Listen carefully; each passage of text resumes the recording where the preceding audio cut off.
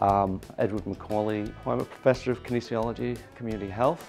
My primary research focus is on physical activity, aging, and psychological and physical function in older adults.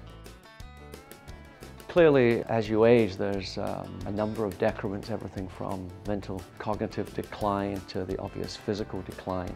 But the issue that we continually grapple with is one of, is this inevitable?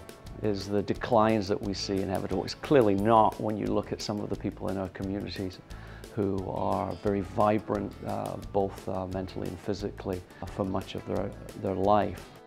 Currently in the background we have one of the groups in a large randomized controlled trial that Kramer and myself are conducting, looking at the effects of physical activity on brain structure and function, as well as psychosocial function and independent living in older adults.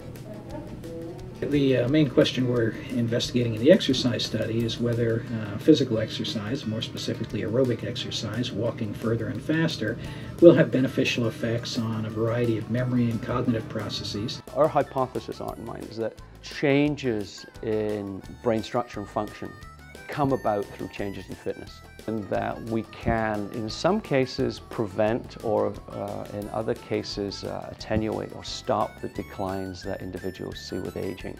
One of the most important things for something I'm very interested in, which is quality of life, is the ability for someone to carry on being independent as they age, and they get a great deal of pleasure from. This activity here this activity here is what we call our Flex-Toba group, which is flexibility, toning, and balance. And their activity sessions are designed, as you would imagine, to improve all of those things. Our other groups in this project are actually involved in a walking program. It's just a walking program, walking on the track. We monitor it very carefully, the extent to which they're keeping their heart rate up, they're meeting their goals in terms of intensity of activity, of duration of activity. We do fairly extensive neuropsychological testing, neuroimaging testing. We do workup on a variety of different components of the blood. And in addition to that, fairly extensive testing of psychosocial function with questionnaires and so forth. All of these older individuals, regardless of whether they're in the Flex-Toba group or in the walking condition, they all go through a graded exercise test 3 times, baseline, 6-month, 12-month. What that graded exercise test is showing you is what is the individual's ability to take in and effectively use oxygen. The more you can take in per minute relative to your weight, the more fit you are. Steve, how hard do you feel you're working now? 17, and how do you feel? Okay. It's called a VO2 max test. You get on a treadmill, it gets steeper, it goes faster. You have leads from an electrocardiogram on your chest, and you breathe into an oxygen mask. And it so happens that we use this test as a way to screen individuals for their fitness level. But this is also an excellent diagnostic test for various cardiac problems. And when I did the stress test, found an anomaly around my heart, so they sent me for further examination. I had 2 blockages, 80% blockages, and I didn't even know it. So I had some stents put in, and that took care of that. But thanks to this program, I found that. Otherwise, I might have had a heart attack. So that's a positive. Okay, you might want to hold on. This is going to come to a quick stop. I'm hoping that I'm going to show some steady improvements. This kind of study may show if I'm doing something like this, I may be less likely to have things like Parkinson's disease, Alzheimer's. I haven't exercised in 3 years, and the one particular change I've noticed is I had lost the ability to turn my head around when going in reverse in the car, and now I'm able to do that. Plus, I don't hear so many creaks or knocks when I bend or move around, and I seem to have more energy. I can really tell that even after just a week or 2 joining the program, seeing improvements in balance and participants grabbing heavier weights during our exercise classes, it really does work for them, improving physical, mental ability. It's just a really great thing to see. That's what we want to do. We want to make people more flexible, have better tone, have more strength, have better balance, so they can handle the travails of everyday life.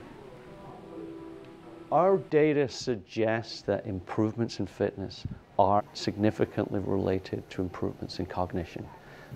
We found fairly moderate improvements in physical fitness lead to relatively substantial improvements in intellectual function, memory, the ability to do things that we do every day, and perhaps to maintain those skills as we age. Clearly, physical fitness training improves cardiorespiratory function and even has some important effects on psychosocial function. Being involved in groups tends to lead to much more successful aging. A lot of people think also that the only really mental benefits you get are from aerobic activity. That's not true. We show categorically that this type of activity has as many psychological benefits in terms of feeling better about yourself, improved positive affect, reductions in depression in some cases, a better sense of physical self-esteem, better sense of self-worth, and in the case where if you walk or regularly aerobically active, then we have seen improvements in brain structure and function, better ability to attend to challenging tasks, and in general an improvement in cognition. 20, 30, 50 years from now, older individuals are going to dominate our society in terms of numbers. With the increase of the lifespan, one important thing is to study how to make sure people live longer but also live happier and be able to function well as people age.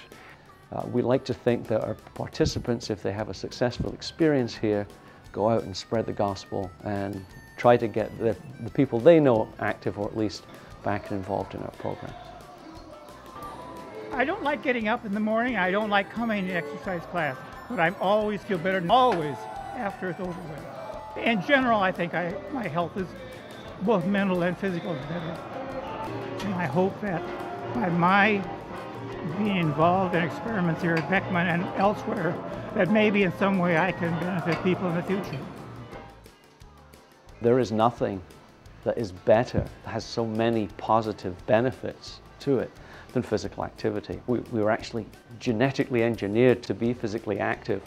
You have to commit, you have to build it into your schedule, and in the end you have to make it a part of your everyday routine. 30 minutes, 5 times or more a week is enough for multiple health benefits. And you can get that from a brisk walk. We don't need any special machinery.